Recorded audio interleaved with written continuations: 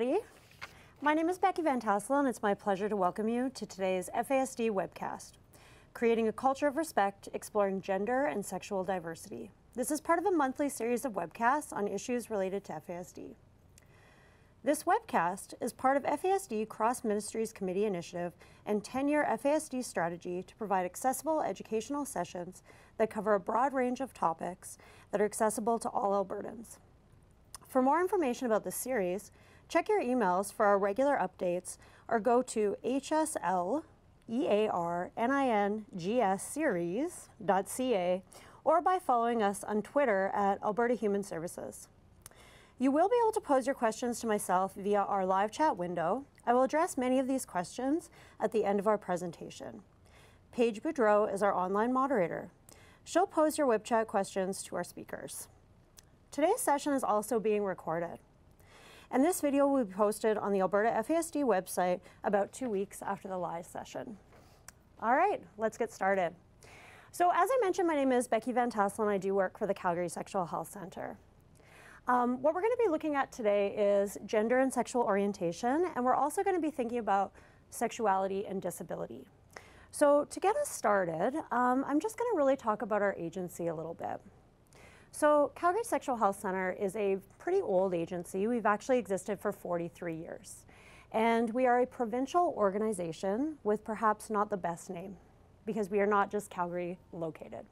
So we believe in three main functions, and we look at working on healthy bodies, healthy relationships, and healthy communities. And we do this through a variety of services.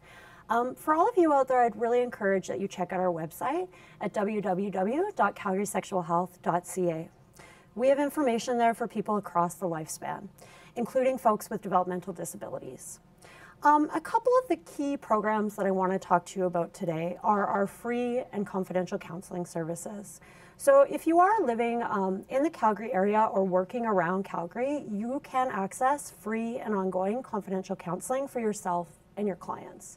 And now that might be of particular interest for those of you who are working in the field of FASD, because all of our counselors are trained to work with folks with disabilities.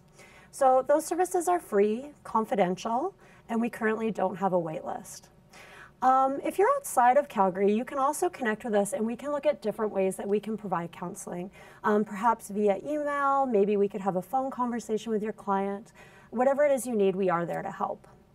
The other service that I think you could be particularly interested in is our professional training center. So I manage our training center, and we've actually trained over 19,000 professionals across Canada since 2009. We offer a wide variety of services, specifically focusing on helping professionals become more comfortable talking about sex and sexuality with their clients. I don't know about you, but when I started in this field 16 years ago, no one prepared me to talk about this with my clients. And so my passion is to really help people feel more comfortable, confident, and aware in having these conversations. So the goal of today is to not only explore sexual and gender diversity, but to also give you practical tools that you can use when you're working with your clients at home. The core work that we have really at Calgary Sexual Health Centre is based around education. So we see 10,000 unique students per year in our comprehensive sexual health programs. That means 5.5 hours of curriculum for all of the junior and senior high schools in Calgary and around Calgary that are interested in receiving this service. I think that our curriculum is really fantastic because it talks about consent, healthy relationships, boundaries, STIs, stigma, gender and sexual orientation. If you want any more information about any of our services, again, please don't hesitate to go online. So if you are located in Calgary, you can always come and visit us. We are very conveniently located right by Chicken on the Way in Kensington. A lot of you might know that place. You could come and get some corn fritters and then walk up the street and pick up some free condoms, dental dams, internal condoms, and of course pregnancy tests. All of those services are just in our waiting room. As you'll see right now too, we're looking at the front page of our website. So if you do have a sexual health question, you can always type that in. You can see that on the bottom right hand. Somebody will get back to you within 24 hours during the business week. The other thing too is that you can also click right on here to book an educator to come in and work with your either students or the other folks that you work with in the community. All right, so today We're going to define and discuss sexual and gender diversity. We're going to talk about how we can speak about this issue with our clients, and we're also going to look at practical tools to foster a sense of inclusion. So my lovely friend Paige is going to be helping me out. What I'll be asking of you participants today is to actually engage in a process of dialogue with me. I know this can seem a little bit weird because you're sitting at your offices with a computer in front of you, and I'm way away in freezing cold Edmonton, but we will be using the chat function pretty heavily. So how this will work is I'm going to pose a question to you. And Paige is actually so kind. She's sitting there and she'll be taking all of the responses and then she'll be sharing them back with the group. I believe there's so much expertise in the community and I really want to harness that. And so there will be a few moments where there's a pause while we're waiting for folks, but that's your chance to drink some coffee, relax, and just bear with us because I'm very curious about what you have to say. All right. So sexuality and disability. I think it's really important that we start looking at this topic in terms of how it is a social construction. So I'm going to ask my very first question to Paige. The question that we're putting out there is how many folks work with people primarily with developmental disabilities? So if you have a thumbs up option on your chat screen, you can use the thumbs up. If you can say yes, that works as well. And I'm just going to give Paige a moment to collect those responses. And if she could give me a rough number, that would be helpful. And this time I get to drink some coffee too. It's strategic.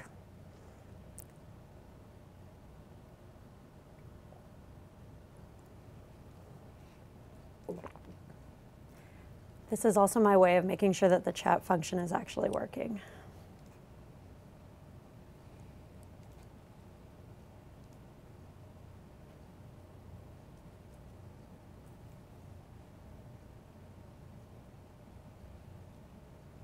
All right, so I'm getting a finger count from my friend Paige.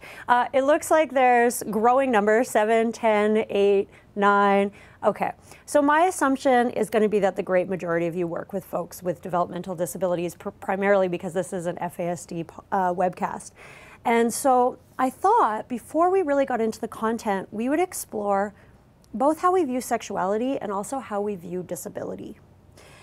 So one of the projects that we've done at Calgary Sexual Health Centre is we actually did a year-long pilot study working with adults serving disability agencies in Calgary.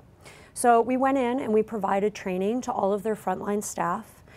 We did sexuality workshops directly with their clients, and then we provided sessions for their parents and guardians, and we did a pretty fulsome evaluation of this process. And we learned some really interesting things. As part of the literature review for this project, we really talked about and learned that sexuality is so much more than sex. It's about who we are, how we walk, how we talk, how we move through the world. It encompasses our whole being. But the literature strongly suggested that folks with developmental disabilities are often not seen as sexual beings or as having rights to engage in relationships, to learn about their bodies, to really engage in sexual behaviors with folks. This came out really strong that people feel like their bodies are being policed.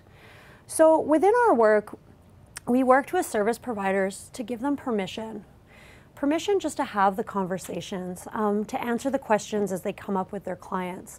We worked with guardians on how to talk to their kids about sex and sexuality and their adult people in their lives, how to foster dating and healthy relationships in ways that were safe and inclusive. And then finally, we worked directly with the folks with developmental disabilities, and they had so many great questions, and I learned so much from them. I think it's really important that we center disability and sexuality in a rights-based approach. Folks with developmental disabilities have the same sexual health rights as anybody here in Canada. Unfortunately, in Alberta in particular, we do have a very sad and tragic history around eugenics and the policing of sexual health rights for people with disabilities. So I think that we have a responsibility as service providers to be providing correct information, to be helping folks find relationships, and really to be working towards inclusive practices. So on the PowerPoint in front of you on the slide there, you can see some of the research that we pulled up. And it was really kind of noted that professionals felt like they maybe didn't have those skills. So that's part of today, giving you those skills. But also you can always call or email me if you want to consult about a specific issue moving forward. So what we do know is that there's a really large need for people to be talking more about sexuality with their clients with disabilities. So I'm going to ask another question, but I'll keep talking while you kind of give your answers. So what is the first thing, or how do people view sexuality and disability in your experience? What do guardians say? Maybe what do parents say? What do other folks say? So how do you associate sexuality and disability, and how the public views that? So now I see Paige is looking at the chat screen, so she'll be working on that.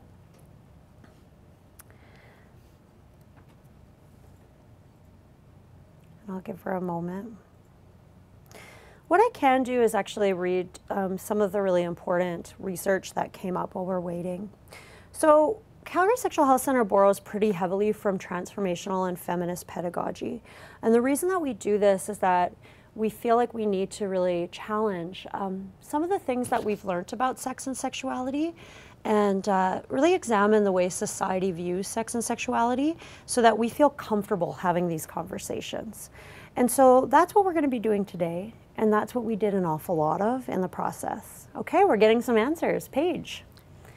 All right, so Sam said that guardians tend to be very nervous about it as their children come of age. Yeah. Mm-hmm. I think that that's true, and we saw that really strongly. We know that people with developmental disabilities are at a disproportionate risk to experience sexual violence. We know this. What we also know, though, is that if we don't provide people with information about sex, about their bodies, about relationships, we're actually putting them at greater risk. And so that's been a big part of our dialogue and conversation with guardians and parents, is about how we must provide information so we can support the folks that we live with. Kat was saying that they view it as a non-existent issue. They act like people with disabilities should not have sexual feelings. Yeah. So Kat, that's a really important message. One of the things that came up really strongly in our focus groups, and also directly with our work with clients, is that they feel like people often will think they're either asexual, and sometimes, or hypersexual. So it's very strange. We have this association that people with disabilities don't desire sex. Kathy is saying that people, particularly girls with developmental disabilities, do not have the capacity to consent to sexual activity. That's what she's been hearing. Yeah. Okay, so that is probably one of the most common things that I hear from folks. And it's interesting because we view capacity for decision making somehow quite differently when it comes to sex and sexuality. And so a lot of people worry that folks won't be able to consent. My response to that is that if people have the right information and the right tools to make decisions, then they can actually consent in the same way that a neurotypical person would be able to. But that's often the excuse. So great point, Kathy. Anything else, Paige? I have one more. Chris says that there's lots of issues with workers not wanting to allow pornography because it means that they have to talk about it. Yeah.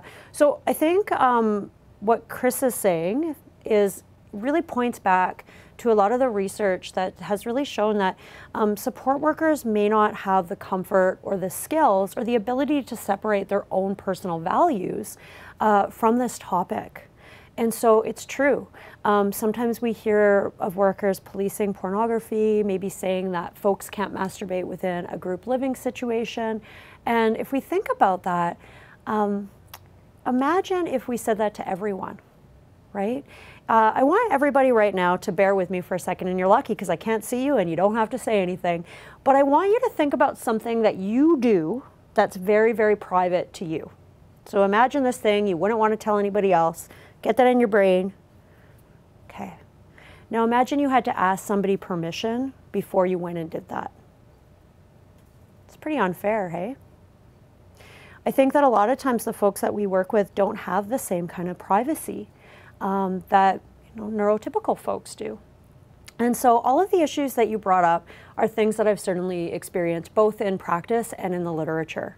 So we are going to be talking a little bit about that, and then we're going to talk about how that further influences sexual and gender diversity. So what I want to do right now is I'm going to show you a little video, and this video is actually made by Right to Love through the Disability Action Hall, which Calgary Sexual Health Center partners with. And they have a wide variety of videos. If you want to take a look at them, you can see them on the Disability Action Hall's website. And we'll come back. This video is a couple minutes long, so we'll come back and chat after.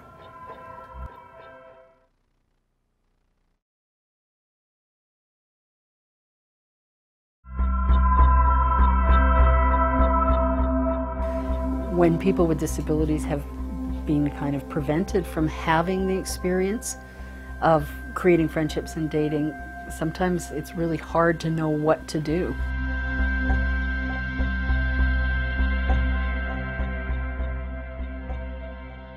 Right now I'm trying to be honest with my feelings is I've never had a relationship with a woman.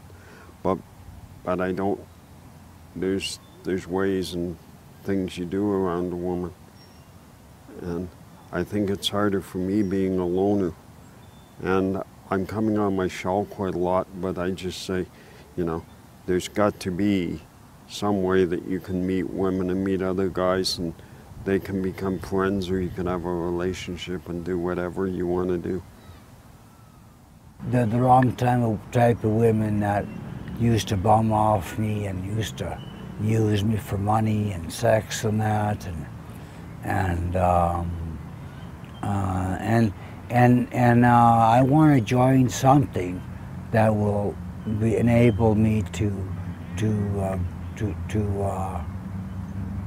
go on dates, and a place where I can go to learn how to date and how to be compatible and be things like that. I understand the concept of sex. What I don't understand is how you get to having sex with a person. What are the steps and how do you go about it so that it's an enjoyable experience for people and there's no repercussions after the matter. When people don't have a whole range of skill sets, sometimes then they act with each other in ways that can end up hurting each other, and so you can have really negative fallout that way too. 1 in 4 people with a disability will be sexually abused. Women with disabilities 4 times more likely to be sexually assaulted compared to women without disabilities.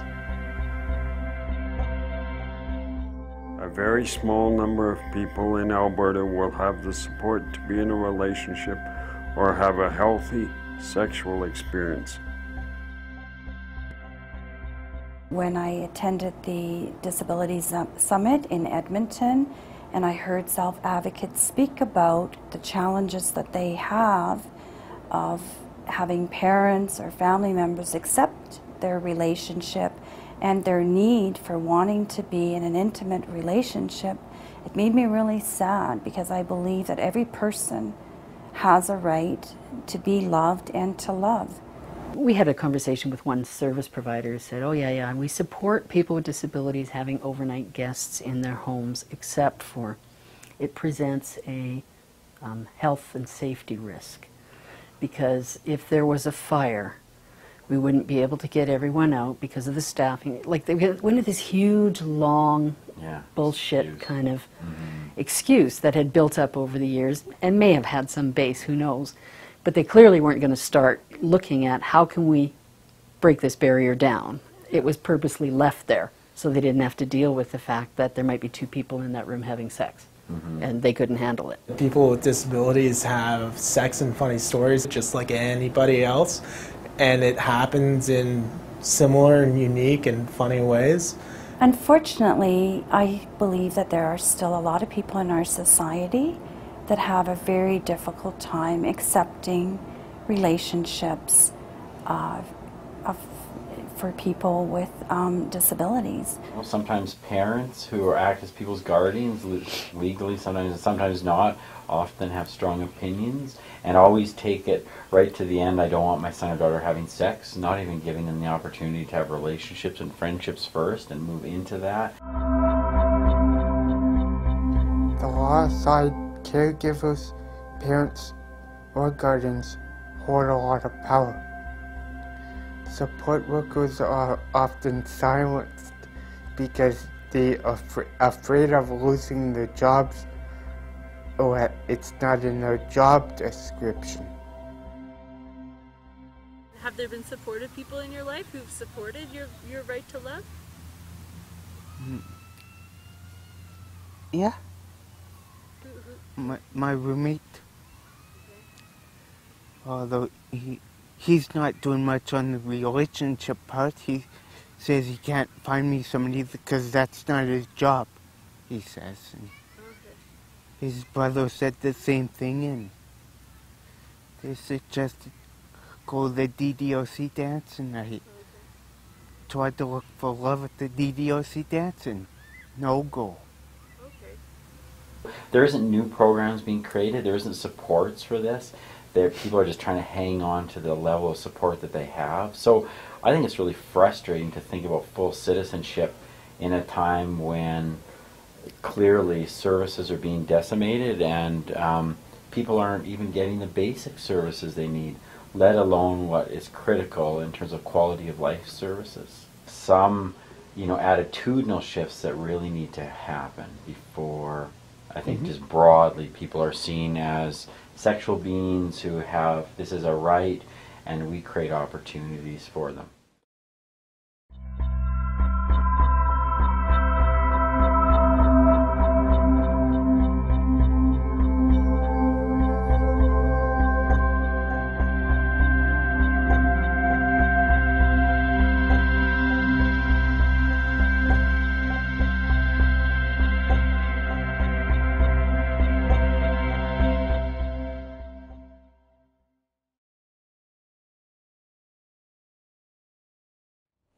Okay, so I hope that you found that video valuable. Like I said, the Disability Action Hall and Right to Love is a really amazing resource. They do meet at Calgary Sexual Health Center, and one of the most amazing things that they did is they actually just challenged the Marriage Act and won. So I would really encourage you to go and look at some of their resources and their materials. So I'm going to ask folks just to think a little bit about how they felt watching that video. What was their initial reaction? So one word, one feeling from what you felt while watching that, and you can type that into our lovely assistant page. And I'm just going to talk a little bit about sexuality. So as you can see, there are two monkeys on your screen, and one of the things that I think we do as a society that's really problematic is we equate sexuality with sex. We think about it in terms of just the act, and that sexuality really isn't inclusive of all that it is. So when we talk about sexuality with folks with developmental disabilities, it's so much more than talking about sex. It's talking about healthy relationships, gender identity, sexual orientation, spirituality, our values, our culture, boundaries. It's really everything. And oftentimes when we talk to guardians about wanting to address sexuality, the first thing that they think of is this. So part of our role as service providers is to challenge that idea and to talk about what it really means to address sexuality. So it looks like we got some answers from Paige. So some of the things that people are feeling are lonely, sad, disheartened, frustrated. They were also saying eye-opening, and Wendy said red tape. Yeah, I think that all of those feelings are absolutely true and absolutely real. And what it means to me and why I feel so passionate about this work is that there's still so much to be done. And unfortunately, a lot of it does end up getting caught up in red tape or funding costs. But it is such a major issue. If we talk about true community inclusion and participation, part of that is fostering healthy sexuality, healthy relationships. And so that's why, to me, this topic is so near and dear. So again, this is what sexuality actually covers. It's really about our feelings about ourselves and others. Some of it is around our physical health, our reproductive anatomy, about our thoughts, our belief. But a lot of it is so much more than we really give credit to what sexuality means. One of the things that I would strongly say is when we think about guardians or parents, sometimes it can be really easy to get frustrated. But to also have empathy that most of the time guardians and parents are just worried about protecting their loved ones. And so as service providers, I think one of the things that we can do is really help engage with all of the natural supports that are around the folks that we work with to understand that sexuality is all of these things. It's this whole parcel, if you will. So I want to move more and really start thinking about gender and sexual diversity. So the next question that I have for folks is, how has sexual orientation and gender identity come up in your practice with people with disabilities? So that's a big question, and it's going to take you a couple minutes to write, so I will keep talking, but think about this. How has disability and sexual orientation intersected in your work? Okay, so I'm just going to let Paige monitor that. And I'm going to start talking about some of these concepts. So sex negativity is a really interesting concept, and I think an important one for us to understand. Sex negativity is this idea that sex is shameful, that it's taboo, that it's wrong, right? I like to think about switching things to sex positivity with a critical lens. So recognizing that while not all experiences around sex and sexuality will be positive, we need to move away from this shame-based language. We need to talk about sexuality as a positive, life-affirming aspect. Heterosexism and heterocentrism are really important concepts for us to define. So an example of heterosexism would be if somebody were to run into somebody from high school, let's say they ran into a female person that they went to high school with, they might ask them, hey, are you married? And they would assume that that person was married to a man. So heterosexism is the assumption that all human beings are straight, and further that that would be the preferred course of action. Obviously, there is way more sexual and gender diversity in the world. For example, 10 to 20% of the population actually identifies as lesbian, gay, bisexual, or transgender. I want you to take a minute and think about the amount of clients you serve in your agencies. Are 10 to 20% of those folks out? If not, that might be something to think about. All right, looks like I have some responses. Paige? Alrighty, so first we have Sam, and he's saying there seems to be a lot of shame around sexual orientation, which is not dissimilar from the neurotypical population. Absolutely, I think that's a really good point, Shane. What else? Chelsea's saying influence of worker sexuality on the client. Ah, interesting. So maybe if somebody's value system is very heterosexist and the assumption is all people will be straight, they might try to convince their client that they are straight. And in fact, we've actually had that come up at our agency in the past, where people have called us saying, help, my guardians or my support staff aren't believing my sexual orientation. Yeah. Charity's mentioning work with sex offenders with lower cognitive functioning. Often the victims are underage. Yeah, that's definitely true. Anything else? We have Karen. She's saying people looking for financial aid from government to help with sex changes, the amount of time one must go through prior to the change. Yeah, so if we're looking at transitioning gender, that's a really important point. For a person in Alberta to transition gender, we are really lucky because medical services are in fact covered. However, that is, again, a lot of red tape and a lot of hoops that a person needs to go through. So for sure, we're back at that bureaucratic piece.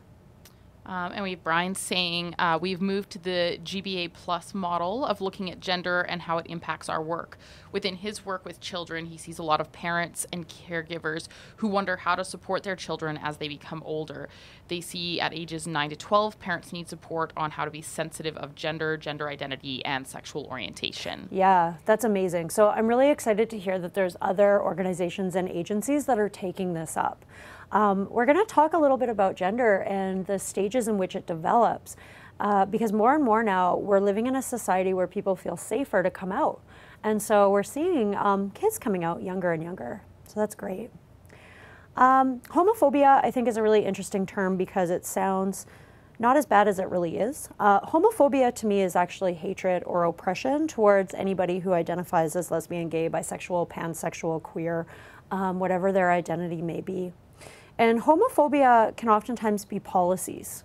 So we may see homophobia acted out in group care situations where, say, there's policy that two people in a relationship aren't allowed to be alone in a specific space.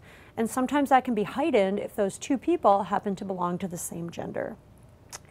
Transphobia, I think, is a really important one to address because it's very pervasive in our society.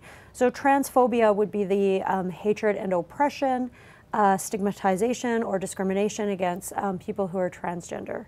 And we see this in a lot of day-to-day practices. For example, only having male and female washrooms. That's an example of transphobia.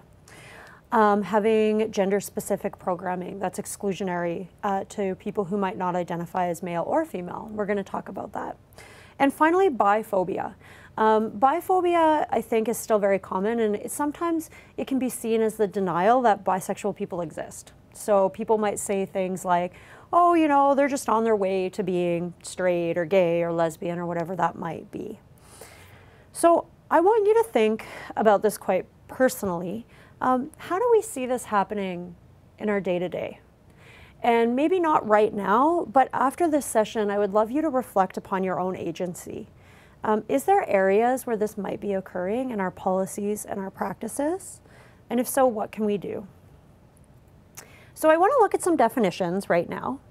I want to look at the definition of sex, the definition of gender, and the definition of sexual orientation. So normally I would have you come up with these on your own, but unfortunately that would be very, very difficult for Paige to moderate. So I'm going to go through this quite simply. I want to be really clear right now that while I'm going to present this in the most plain language, basic way that I can, I by no means am going to touch on every identity, and I don't mean to essentialize anybody's identity in this process.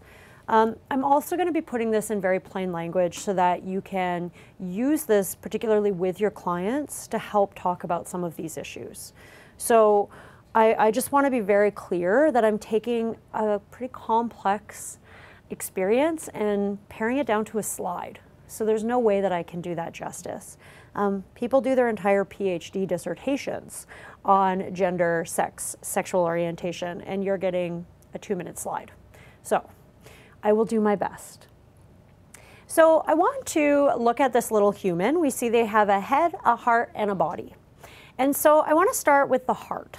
So the heart is where sexual orientation lives. And why do you think that is? What do we do with our hearts? Well, we love, of course. And so our orientation is something we're born with. It's about who we're attracted to, who turns us on, who lights us up, who floats our boat, whatever way that you want to describe that. And that's in the heart, okay? How people might identify within their sexual orientation is kind of up to them.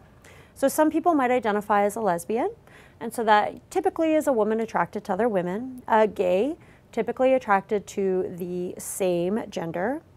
Bisexual, both. Heterosexual or straight, opposite. Asexual. So asexual folks might not be sexually lit up by other people, but they still might have romantic relationships. They might still date, they might still masturbate, but they're just not, sexually charged by others. Pansexual folks, to me, are the most open-minded of folks in the sexual orientation kind of spectrum. So pansexual folks are attracted to people based on who they are. It's not about how they look or what their gender is. They're really attracted to people based on who they are at the core of their identity. And queer, I think, is a really interesting term. It's an umbrella term. So for some folks, maybe who are a little bit older, they'll remember queer being a really negative term in terminology. But what's happened is that some folks have reclaimed that term to be quite positive. And now it's actually become quite a political term. So the thing about queer is we don't in really all of these, we don't get to tell somebody else what their orientation or identity is. That's something that folks determine on their own, okay? So that's orientation. Again, that's who lights us up, who turns us on. I want to direct your attention to the star, and the star is what we're going to call the sex assigned at birth. So I don't know if anybody here has been to a gender reveal party before, but essentially a gender reveal party is where somebody is going to bring a cake and they're going to cut open that cake, and inside they're going to see blue or pink. So the thing about that is they're actually having a sex assigned at birth party, because they're basing all of that on the genitals that are seen in an ultrasound, okay? So sex assigned at birth, we assign typically based on what we see. So if we assign somebody male, it's because they were likely born with a penis, okay? If we assign someone female sex, it's because they were born with a penis or a vulva. A person might also be assigned intersex, born intersex, which could mean a variety of different things. So they might be born with ambiguous genitalia. More often than not, though, people are born intersex and they actually don't know, which is why also it's sex assigned at birth, because we actually might find out that that was wrong. So, for example, a person might be born with a vulva and a vagina, but inside they have testicles, okay? This is actually pretty common. Lots of different ways that sex occurs, but a person wouldn't know that necessarily. So sex is about our genitals, our chromosomes, our hormones, our primary and secondary sex characteristics. And again, it's something we assign at birth. Gender is actually totally separate from our sex, okay? So gender is how we feel. It's how we know who we are. Gender is also taught to us. So we might talk about how men and women are supposed to behave or be. But gender is really interesting because we're actually all born and develop a sense of gender that's highly internal. And then we're also taught gender a little bit. So I don't know if anybody knows when gender starts to develop for folks, but it's typically around between the ages of 3 and 5. And every single person in the world actually goes through this process. So at around 3 or 5, somebody will say, hey, parent or guardian, whoever's in my life, I'm a girl. And if that person was born with a vulva and vagina and their sex assigned at birth was girl, as a society, what do we typically say? Yes, you are. You're a girl. So that person would be born cisgender, okay? So their gender and their sex assigned at birth, they match. So for example, a person might be born a cisgender woman. And for the most part, then they can go and use the bathroom that they want to use. Their ID is going to match their sex assigned at birth and their gender. In a way, this is where we start to see the beginning of cis privilege, okay? Some people, though, at age 3 or 4, are going to go to their parental figure and say, hey, guess what? I'm a boy. But their sex assigned at birth was actually female. So what's the response from society typically around that? Is it the same as for cisgender people? No. Unfortunately, we might have parents who say, no, you're not right. And that child will continue to persist and tell people around them that this is their gender, because it is. And unfortunately, then they may have a hard time at school because they might not be able to use the bathroom that they want to be using. The name and the pronouns that their teachers are referring to them might not match. And so this is the beginning of transphobia, okay? The thing that I want everybody to understand is that we all develop a gender, but some of us are born cisgender, and so we have a lot of privilege around that. Whereas for transgender folks, our society creates systems and issues that make it a lot harder for those folks. That being said, parents can play a huge role in supporting their transgender or gender creative child to live a really happy, full life. And you can connect with Calgary Sexual Health Center for more information on that. Some people might identify as non-binary or gender fluid. And so this sometimes is helpful if I have something to write on, but if we imagine gender from masculine here and feminine here, let's say this person feels kind of somewhere else in that, in the middle of that.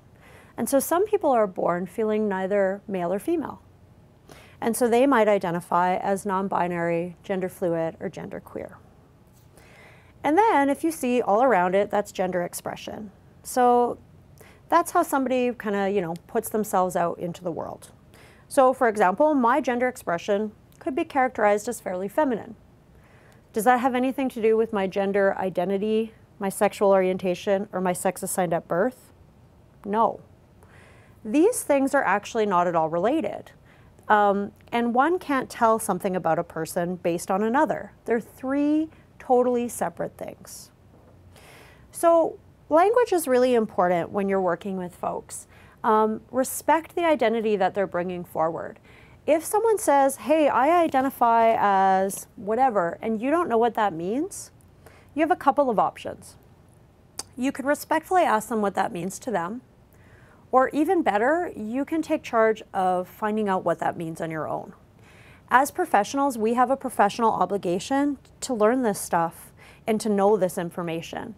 We can't expect clients to be educating us. It's actually our professional obligation to know things. So the other thing that's going to come up is, sorry about that, we'll be looking at pronouns. So it's really important that we respect people's pronouns. So for example, my pronouns are she, her, and hers. Some people's pronouns might be he, him, and his. Gender non-binary or gender variant folks might go by they, them, theirs.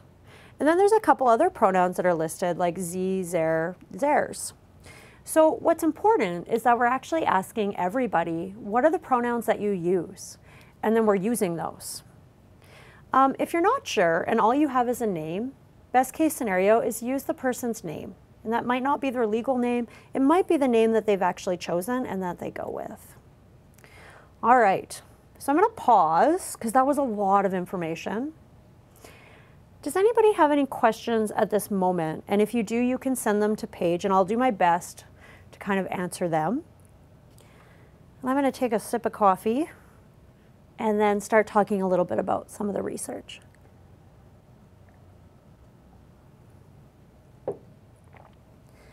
One of the things that I really want to stress upon, and it did come up in some of your conversation a few minutes ago, we've had caregivers and also support workers contact our agency and say, I'm working with this person who has a developmental disability and they say that they identify as a lesbian. I don't think that developmentally they can know that. And so my response to that is that a person's sexual orientation is something they're born with, and people will in fact know their own sexual orientation. Some folks might be in a process of questioning, and that's okay. We just want to be there as professionals to support them through that process. But if a person says what their sexual orientation is, they know. The same goes by gender and gender identity. I think oftentimes I've had people feel like a person with a disability might not be able to know that, and my argument is that absolutely they can. Any questions, Paige? All right, perfect. So I guess that my long lecture was clear enough for everybody. That's great. So what does the research say? Well, it says a lot of things. It says that there could be some policies that might be considered homophobic or transphobic. Again, I want you to reflect on some of the things that may happen in your agency that could be possibly homophobic or transphobic. One of the things that we see very often is forms. When people walk into an agency, the first thing that they may do is fill out forms that ask for gender. What kind of gender do we usually ask for on these forms? Typically just male or female. And so that's going to be quite alienating right away for folks that don't fit into that.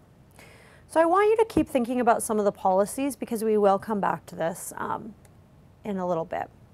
So what research has shown us is that there are potential stressors that are unique to LGBTQ folks. Paige, did you have a question? Yay. Dawn is wondering, what about when a person has a guardian and the guardian is very religious? Excellent. So that's an excellent, excellent question. So Calgary Sexual Health Center tries really hard to work from a place of enhancing natural supports.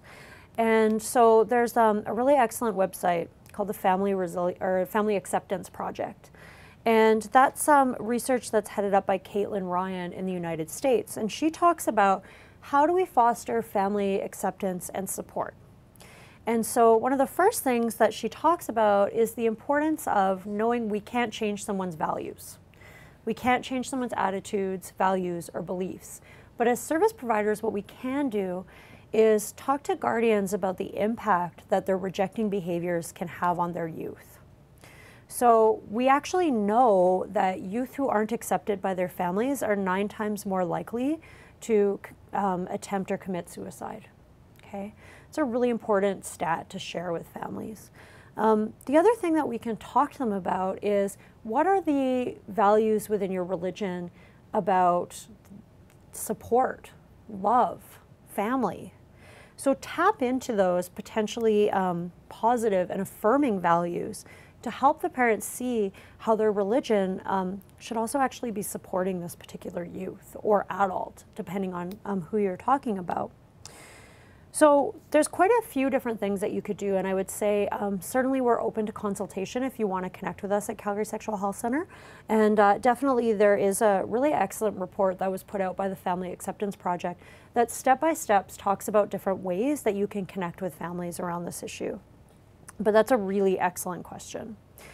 To tie into that, I'm actually going to go into some of the potential stressors because these are really important things to talk about with guardians or natural supports or even support workers. If we're more supportive of lesbian, gay, bisexual, and trans folks, we mitigate a lot of these extra risks that I'm going to talk about. So one of the potential stressors is rejection, and that's exactly what came up in that last question. We also might see that people are made the focus of family dysfunction. So you might have a caregiver come in and say, you know, this person is gender creative and it's causing a lot of issues within the family. It's not about the gender creative individual, it's actually about the family as a system. We do see that disproportionately LGBTQ folks experience homelessness, and that is because, unfortunately, sometimes when people come out, they do get kicked out of their houses.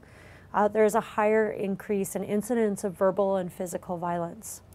School harassment, there was a report done a couple of years ago where they found out that 70% of students were hearing derogatory slurs per day at their school about their sexual orientation.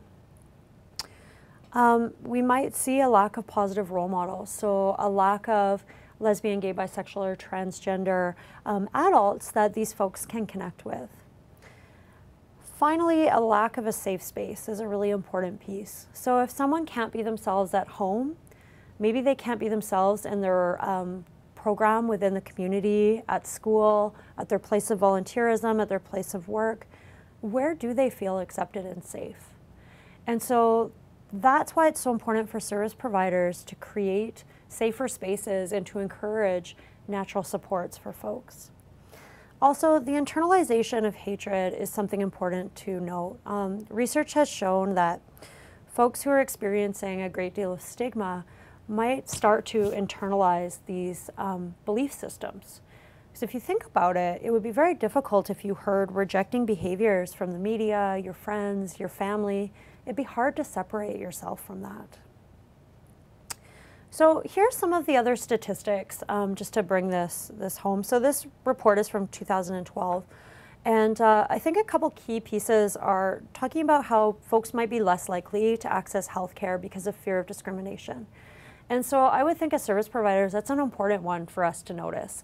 We have to be working extra hard to challenge internalized or perceived stigma that individuals may feel. And so we're going to go over some strategies and things that we can do, but it's really on us to create the safer spaces for folks. And again, here's some more stats. If you're working with a family that is rejecting, again, I would point to these stats and talk about the impact that research has shown rejection can have on young people. All right. I'm going to skip that. So I want to focus a little bit on what can you do. So I asked you to think about some of the policies or some of the things within your workplace that might not be supportive of gender variant, gender creative folks, transgender folks, lesbian, gay, bisexual, or queer folks. And I want you to start thinking about those. So what we're gonna do is you can type those in and share them. What Paige will do is not share your name. So we're actually gonna have no idea who's sharing what or where this information is coming from, but I think it's a good space for us to talk about some of the things we're seeing in practice. So I'm gonna give Paige a couple minutes to do that, and I'm just gonna keep moving through these slides. So what can you do as a professional? So if someone comes out to you, it's really important that you thank them, say, I'm really glad you trusted me. Let them know that you are a safe person. The other thing is to stop and let them tell their story in a way that feels appropriate for them. It's really important that we don't force people to come out or talk about how they should be telling friends or family. Everybody's coming out process is individual, and they're going to move through it in a way that makes sense for them. Sometimes I think we think, oh, if you just come out to everybody, your life will be great. And that might be true, but we need to respect everybody's process and momentum. So if someone comes out to you, remember that that's a hard thing to do, so thank them. Also remind them that what they tell you is private and confidential, and that you're there to help them in ways that make sense for them. What else can you do? So on a personal level, you can clarify your own attitudes, values, and beliefs when it comes to sexuality and when it comes to this topic. Not only that, but you have an ethical responsibility to explore and challenge your beliefs. You also have an ethical responsibility to challenge things that you see occurring in your workspaces that might be infringing on people's rights. I would encourage you to continue educating yourself. There's lots of things that you can pick up on the internet to learn about this topic. You can certainly reach out to Calgary Sexual Health Center, and we would love to have further conversations with you. I would suggest that you connect folks to other organizations, role models, and resources in your local area. Work towards creating and maintaining safer spaces, which we're going to talk about, and also be an advocate. Use your voice as an ally. Okay, here's some of the things that are coming up. Thanks. So one of the questions we have is, are there any stats on Indigenous peoples or on the reserves? Yes, so that's a really great question. Off the top of my mind, I can't think of any specific stats around that, but the 10 to 20% is seen as like a kind of universal global experience of people's identities. That being said, though, the Native Youth Sexual Health Network they have a really excellent website, and they talk quite a bit about two-spirit identities. And they talk about lesbian, gay, bisexual, and transgender Indigenous people. And so they share a lot of really great information and also have some stats and different things. So I would encourage you to look up their website as well. I have another question here. Are there any specific shelters or addiction treatment centers for LGBTQ? Okay, so that's a really great question. In Calgary, through the Boys and Girls Club, there is a specific program called Aura Host Homes. And that works specifically with LGBTQ youth. In Edmonton, I know there is some pickup towards people doing that and having a more specific space. One of the things that I would say around specific programming is that actually every single agency across the board that provides services should be lesbian, gay, bisexual, and transgender inclusive, and should be working on creating safer spaces. So I think we all have a responsibility to creating those services for folks. And we're good on the questions, and nobody wanted to share any of their own personal stuff, which is totally fine, I get it. So what do we do to create a more positive culture? Well, there's a couple things. So we're gonna look at what a space looks like. So first of all, I want you to close your eyes, envision where you work, and imagine you walking into that space. So is there things within that environment that acknowledge lesbian, gay, bisexual, or transgender identities? So is your public health campaigns, do those depict just heterosexual couples, or is there some same-sex couples within those? Rainbow flags can be a nice indicator that this is an inclusive space. What I'll say about rainbow flags, though, is please don't put these up unless all of your staff are truly comfortable in providing more inclusive or safer services. I think one of the most traumatizing things that a person can experience is if they go to a service provider thinking they're safe and then experiencing stigma from that organization or service provider. It could be much worse. In terms of seeing, is there private spaces for people to talk? Is there a place anywhere that's visible that folks can see what their human rights are at this organization? So, you know, posters that tell clients that their rights will be respected and human rights are protected regarding gender orientation or sexual orientation, gender identity, class, religion, race, socioeconomic status, ability, etc. Talking about human rights within a space is really important. It's also really great if folks walk in that they can see a place where they can put comments or suggestions. This is really good because it allows service users to actually talk about what they need from a space. And you know, as long as that's taken seriously, it can be a really impactful piece of creating a safer space. So what do people hear in a safer space? This one I think is a really great sort of tangible area where people can work from. So for example, if folks are coming into a space, they should hear inclusive language. We should be asking people about partners. Our form shouldn't assume gender identity and shouldn't assume heterosexuality. So ideally, if we're having folks fill out forms, they should have blank spaces where they can write things. Are we asking all people what their pronouns are when they come in?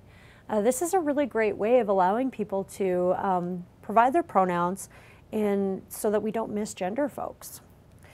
Are we allowing people to disclose? If someone wants to come to us and talk to us about their sexuality, their sexual orientation, their gender identity, are we listening? That's a huge part of creating a safer space. And it's really important to, especially if you offer like group care situation or if you're working in a, you know, a drop-in center, that homophobic, transphobic, sexist, racist language, it's not tolerated. And if someone says something, you use that as an opportunity to really educate the folks around you. Feeling. This one's really important. So how do people feel within a safer space? Well, they feel like their identity is integral to who they are. They feel as if their identity is acknowledged.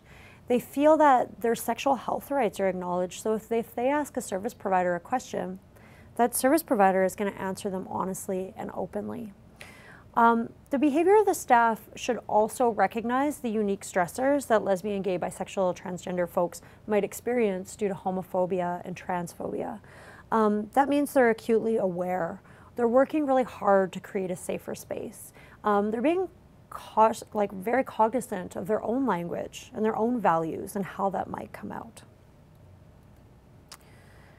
So when you put those pieces together, the see, hear, or feel, there's lots of things that folks can do to create a safer space for their service users and for their clients. So what I want for you to do right now is if you can think of some little changes you might make, type those into the suggestion box so Paige can tell us what they are, and then we can maybe learn from each other a little bit. And while that's happening, I just want to talk about allies. So what are allies? They're basically friends. So an ally is a person who might identify as heterosexual, but is really passionate about creating a safer space for folks. And so allies can advocate on behalf of clients.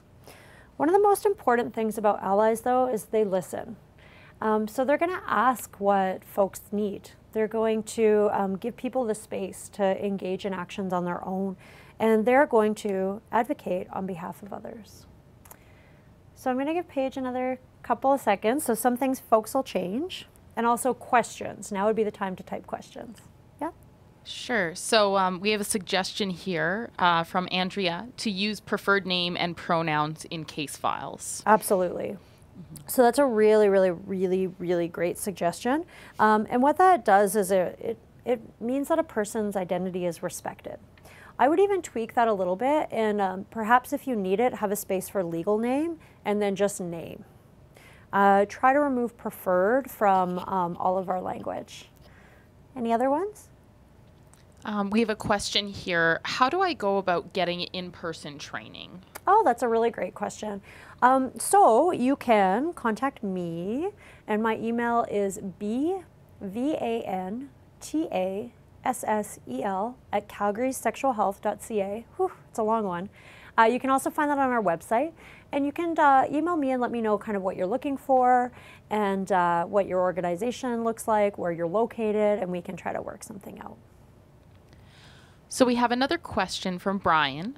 It is, I work with children. We've worked to become supportive of the child as an individual. Sorry, this is a comment. He really likes the suggestion with forms using blank spaces. That's great. I'm also really happy to hear about organizations that are doing this work. I think it's really important, and I think it acknowledges there's still work to do. But I love hearing that folks have taken this up. Anything else, Paige?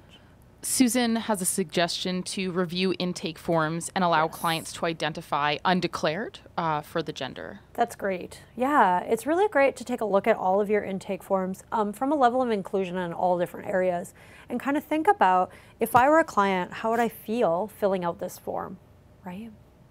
And finally, Kathy says, encourage images of same-sex couples in the caregiver recruiting literature. Yes, that's also excellent.